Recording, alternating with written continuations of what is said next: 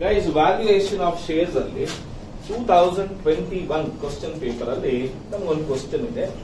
The balance sheet of Y Limited March 2020 as follows: equity, share capital, generals of profit and loss for 10% debentures, current liability, fixed asset, goodwill, current asset, discount on debentures.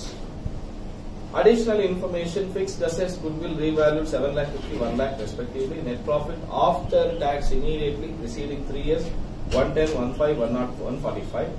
Which at 25% transfer to reserve, fair return industry to which company belongs considered to be 10%, compute value of equity share, net asset method, yield method, dual method. Okay na? ಈಗ first ನಾವು net asset method ಅಲ್ಲಿ ಮಾಡೋಣ. ನೋಡಿ, net asset method ಗೆ ಇನ್ನೂ ಎರಡು ಹೆಸರಿದೆ. ಒಂದು ಅಸೆಟ್ ಬ್ಯಾಕಿಂಗ್ ಮೆಥಡ್ ಅಂತ ಹೇಳಿ, ಇನ್ನೊಂದು ಇಂಟ್ರೆನ್ಸಿಕ್ ವ್ಯಾಲ್ಯೂ ಮೆಥಡ್ ಅಂತ ಹೇಳಿ. ನೆಟ್ ಅಸೆಟ್ ಅಂದ್ರೂ ಒಂದೇ, ಅಸೆಟ್ ಬ್ಯಾಕಿಂಗ್ ಅಂದ್ರೂ ಒಂದೇ, ಇಂಟ್ರೆನ್ಸಿಕ್ ವ್ಯಾಲ್ಯೂ ಅಂದ್ರೂ ಒಂದೇ. ಈಗ ಫಸ್ಟ್ ನೆಟ್ ಅಸೆಟ್ ಮೆಥಡ್ ನಲ್ಲಿ ಫಸ್ಟ್ ನಾವು ಮಾರ್ಕೆಟ್ ವ್ಯಾಲ್ಯೂ ಆಫ್ ಅಸೆಟ್ಸ್ ಎಷ್ಟೆಷ್ಟಿದೆ ತಗೊಳ್ಬೇಕು. ಮಾರ್ಕೆಟ್ ವ್ಯಾಲ್ಯೂ ಆಫ್ ಅಸೆಟ್ಸ್ ಎಷ್ಟೆಷ್ಟಿದೆ ನೋಡೋಣ. ನೋಡಿ, ಅಡ್ಜಸ್ಟ್ಮೆಂಟ್ ಅಲ್ಲಿ ಫಿಕ್ಸ್ಡ್ ಅಸೆಟ್ಸ್ ಅನ್ನ ಅವನು ಬ್ಯಾಲೆನ್ಸ್ ಶೀಟ್ ಅಲ್ಲಿ 790 ಅಂತ ಹೇಳಿದಾನೆ. ಆದ್ರೆ ನಮ್ಮ ಹತ್ರ ಇರೋದು 750 ಅಂತ ಹೇಳ್ತಾ ಇದ್ದಾರೆ. ಗುಡ್ ವಿಲ್ ಬ್ಯಾಲೆನ್ಸ್ ಶೀಟ್ ಅಲ್ಲಿ 80 ಅಂತ ಹೇಳ್ತಾ ಇದ್ದಾನೆ. ಆದ್ರೆ ಅಡ್ಜಸ್ಟ್ಮೆಂಟ್ ಅಲ್ಲಿ 1 ಲ್ಯಾಕ್ ಅಂತ ಹೇಳ್ತಾ ಇದ್ದಾನೆ. ಕರೆಂಟ್ ಅಸೆಟ್ ಬಗ್ಗೆ ಏನು ಹೇಳಿಲ್ಲ ಅಂದ್ರೆ 4,90,000 ಹಾಗೆ ಉಳ್ಕೊಳ್ಳುತ್ತೆ. ಓಕೆನಾ ಸರ್? ಇನ್ನೂ ಒಂದು ಬಿಟ್ಬಿಟ್ಟಿದ್ದೀರಲ್ವಾ, ಯಾವ್ದು ಡಿಸ್ಕೌಂಟ್ ಆನ್ ಡಿಬೆಂಚರ್ಸ್. ಇದನ್ನ ಯಾವುದೇ ಕಾರಣಕ್ಕೂ ತಗೊಳ್ಬಾರ್ದು. ಯಾವ್ದಾವ್ದು ತಗೊಳ್ಬಾರ್ದು ಅಂದ್ರೆ discount on debentures, preliminary expenses, ಓಕೆನಾ, ಮತ್ತೆ ಡಿಸ್ಕೌಂಟ್ ಆನ್ ಪ್ರಿಲಿಮಿನರಿ ಎಕ್ಸ್ಪೆನ್ಸಸ್, ಇವೆರಡನ್ನು ಕೂಡ ಯಾವುದೇ ಕಾರಣಕ್ಕೂ ಅಂಡರ್ ರೈಟಿಂಗ್ ಕಮಿಷನ್ ಇವ್ಯಾವನ್ನು ತಗೊಳಕ್ ಹೋಗ್ಬಾರ್ದು. ಅಸೆಟ್ ಸೈಡ್ ಅಲ್ಲಿ ಇದ್ರು ತಗೊಳಕ್ ಹೋಗ್ಬಾರ್ದು. ಹಾಗೆ ಪ್ರಾಫಿಟ್ ಅಂಡ್ ಲಾಸ್ ಅಕೌಂಟ್ ಅಂತ ಇದ್ರು ತಗೋಬಾರ್ದು. ಇನ್ನ ಲಯಬಿಲಿಟೀಸ್ ಯಾವ್ದಾವ್ದಿದೆ ಅಂತ ನೋಡೋಣ. ನೋಡಿ, ಲಯಬಿಲಿಟೀಸ್ ಅಲ್ಲಿ ನಾವು ತಗೊಳ್ಬೇಕಾಗಿರೋದು 10% ಡಿಬೆಂಚರ್ಸ್ 1 ಲ್ಯಾಕ್, ಹಾಗೆ ಕರೆಂಟ್ ಲಯಬಿಲಿಟೀಸ್ 1,50,000. ಸೊ ಟೋಟಲ್ ಮಾಡಿದ್ರೆ 13,40,000, ಇದು 2,50,000 ಆಯ್ತು. ಕರೆಕ್ಟಾ? ಅಲ್ಲಿಗೆ 10,90,000 ಆಯ್ತು. ಸರ್, ಲಯಬಿಲಿಟೀಸ್ ಅಲ್ಲಿ ಈ ಎರಡೂ ಬಿಟ್ಟು ಇನ್ನ ಯಾವ ಲಯಬಿಲಿಟೀಸ್ ಇರುತ್ತೆ ಅಂತ ಹೇಳಿದ್ರೆ ಸುಮ್ಮನೆ ಇಲ್ಲಿ ಬರೀತಾ ಇರ್ತೀನಿ. Bills payable ತಗೊಳ್ಬೇಕಾಗುತ್ತೆ, provision for taxation ತಗೋಬೇಕಾಗುತ್ತೆ, propose dividend ತಗೊಳ್ಬೇಕಾಗುತ್ತೆ, outstanding expenses ತಗೊಳ್ಬೇಕಾಗುತ್ತೆ. ಇಷ್ಟು ಎಕ್ಸ್ಪೆನ್ಸಸ್ ಬ್ಯಾಲೆನ್ಸ್ ಶೀಟ್ ಅಲ್ಲಿ ಕಾಣಿಸಿದ್ರೆ ಖಂಡಿತ ಇಲ್ಲಿ ತಗೊಳ್ಬೇಕಾಗುತ್ತೆ. ಯಾವ್ದು ತಗೋಬಾರದು ಅಂದ್ರೆ ಈಕ್ವಿಟಿ, ಶೇರ್ ಕ್ಯಾಪಿಟಲ್, ಓಕೆನಾ, ಮತ್ತೆ general reserve, profit and loss account, ಇವು ಯಾವ ತಗೊಳಕ್ ಹೋಗ್ಬಾರ್ದು. ಅರ್ಥ ಆಯ್ತಾ? ತಗೊಳ್ಬೇಕಾಗಿರೋದು debentures, current liability, bills payable, provision for taxation, propose dividend, outstanding expenses, ಓಡಿ ಅಂದ್ರೆ ಓವರ್ ಡ್ರಾಫ್ಟ್. ಓಕೆನಾ? ಇಷ್ಟು ತಗೊಳ್ಬೇಕು. ಈ ಪ್ರಾಬ್ಲಮ್ ನಲ್ಲಿ ಕೊಟ್ಟಿಲ್ಲ ಅಷ್ಟೇನೆ. ಈಗ ಇದರಲ್ಲಿ ನಾವು ಏನಾದ್ರೂ ಪ್ರಿಫರೆನ್ಸ್ ಶೇರ್ ಕ್ಯಾಪಿಟಲ್ ಇದೆಯೇನ್ರಿ? ಇಲ್ಲ ಸರ್. ಹಾಗಾದ್ರೆ net asset, total net asset ಎಷ್ಟು ಬಂತು?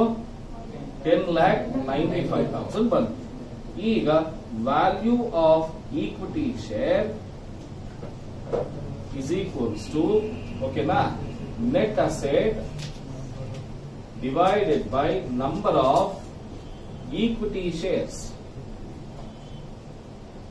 ನೋಡಿ, number of equity shares problem ನಲ್ಲಿ ಕೊಟ್ಟಿಲ್ಲ.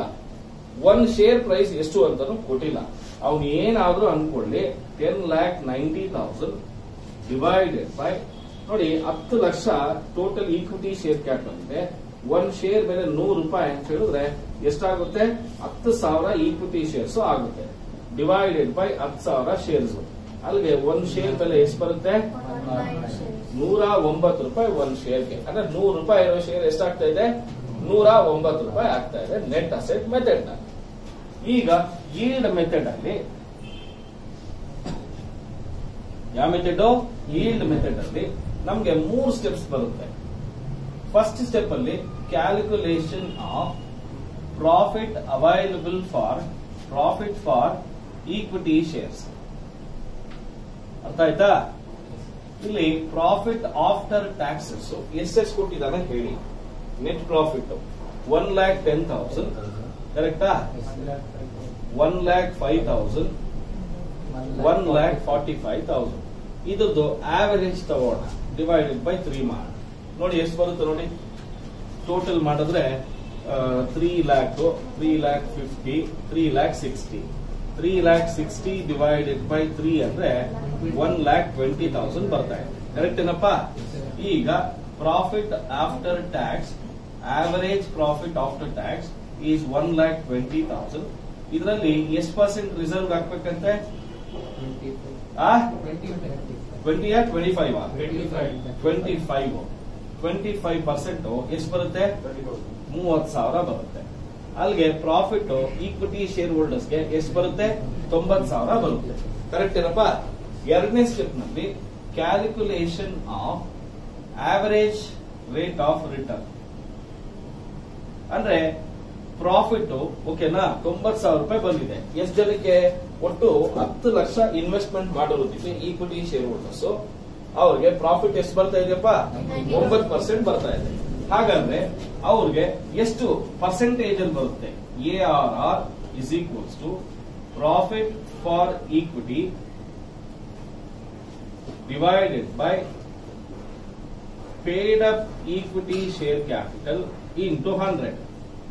So 90,000 divided by 10 lakhs into 100 ಮಾಡಿದ್ರೆ ಎಷ್ಟು ಪರ್ಸೆಂಟ್ ಬರುತ್ತೆ? 9% ಬರುತ್ತೆ. ಕರೆಕ್ಟಾ? ಈಗ ಲಾಸ್ಟ್ ಸ್ಟೆಪ್ ನಲ್ಲಿ calculation of value of equity share. ಈ ಫಾರ್ಮುಲಾ ಚೆನ್ನಾಗಿ ಜ್ಞಾಪಕ ಇಟ್ಕೊಳ್ಬೇಕು, ಕನ್ಫ್ಯೂಸ್ ಆಗಬೇಡಿ. ಓಕೆನಾ? ಸೊ ವ್ಯಾಲ್ಯೂ ಆಫ್ ಈಕ್ವಿಟಿ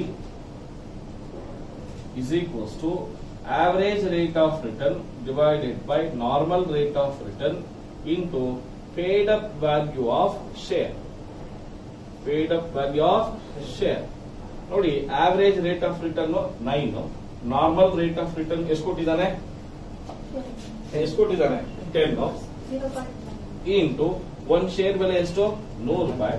ಹಾಗಾದ್ರೆ ಎಷ್ಟು ಬರ್ತಾ ಇದೆ? 90 rupees ಪರ್ ಶೇರ್ ಬರ್ತಾ ಇದೆ.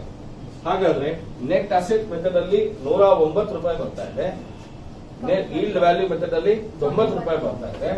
ಇನ್ನ ಮೂರನೇ ಮೆಥಡ್ ಯಾವ್ದು ಅಂತ ಹೇಳ್ತಾ ಇದ್ದಾನೆ? Dual method. ಡ್ಯೂಯಲ್ ಮೆಥಡ್ ಅಲ್ಲಿ ಹೆಂಗ್ ಮಾಡೋದು ಅಂದ್ರೆ net asset value plus yield value divided by 2. ಅಲ್ಲಿಗೆ 109 ಪ್ಲಸ್ 90 ಡಿವೈಡೆಡ್ ಬೈ 2 99.5. ಅಲ್ಲಿಗೆ 100 ರೂಪಾಯಿಗಿಂತಲೂ ಕಡಿಮೆ ಬರ್ತಾ ಇದೆ ಆವರೇಜ್. ಕರೆಕ್ಟಾ? ಸೊ ಈ ಕಂಪನಿ ಶೇರ್ಸ್ ಮಾರಿದ್ರೆ ಅವ್ರಿಗೆ ಲಾಸ್ ಆಗುತ್ತೆ, ಪರ್ಚೇಸ್ ಮಾಡೋದು ಲಾಭ. ಅರ್ಥ ಆಯ್ತಾ? ಬರ್ತಾ ಬರ್ಕೊ